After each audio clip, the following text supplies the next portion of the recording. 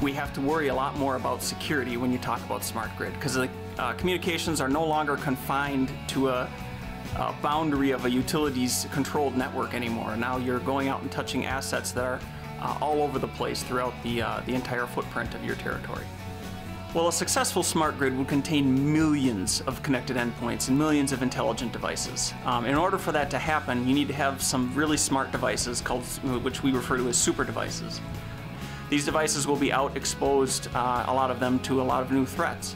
There are really enemies from all around that you need to worry about getting into this data and manipulating it.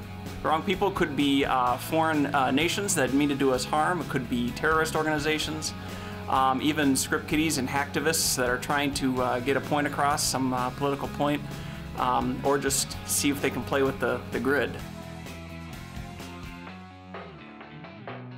There's a huge difference between just the run-of-the-mill PKI that's out there in the wilds and a PKI CA or certificate authority that has gone through all the rigorous standards, such as the NASB and WEC 12 standards, such as Web Trust and the other various standards, NERC-CIP compliance and things like that.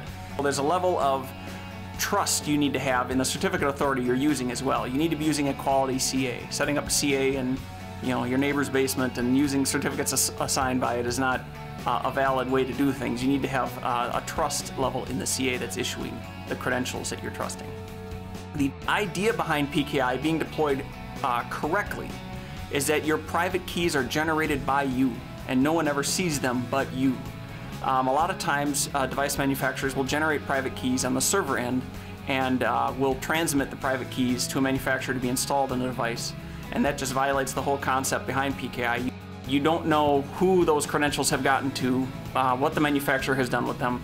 So we try to, you need to have manufacturer validity, and you need to make sure that the device itself generates its own credentials in the field at the point of installation, not handed to some manufacturer abroad that puts it in at the time of manufacturing.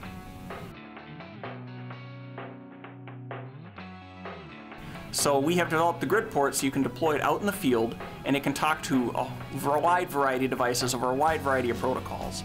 But the connection from that grid port over the long haul network, whatever it may be, the public internet, cellular, a utilities private network that they have, working with all the houses, even an AMI network, whatever is available to provide IP connectivity, that connection from the grid port back to the head end is secured. We're not developing just another widget.